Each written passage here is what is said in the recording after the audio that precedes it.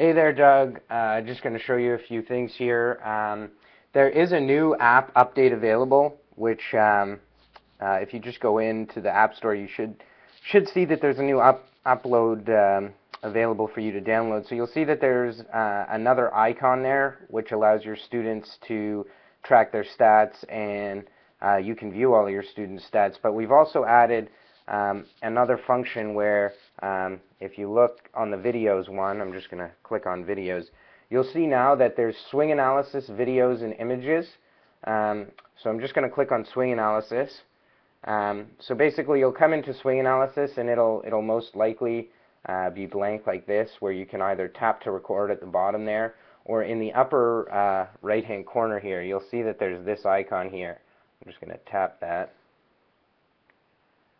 And basically what that'll do is that'll bring up a list of all of the videos within the network currently.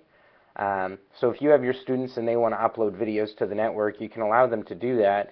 And then if I come in and I'm just going to click on, let's just click on Donna Face On. So I've clicked download, and you'll see there that the Donna Face On video is now there. And again, if I click on play, it'll actually open that up in the swing analyzer. So I'm just going to record a quick voiceover, and I'll show you how to upload it and stuff. So I've drawn my lines, and I'm doing my voiceover. That was kind of strange. And I'm just going to hit the red button to stop recording, and you'll see here that it'll process. And now it's back in the swing analysis, our recording. And then you'll see that same icon right there. If I click on that,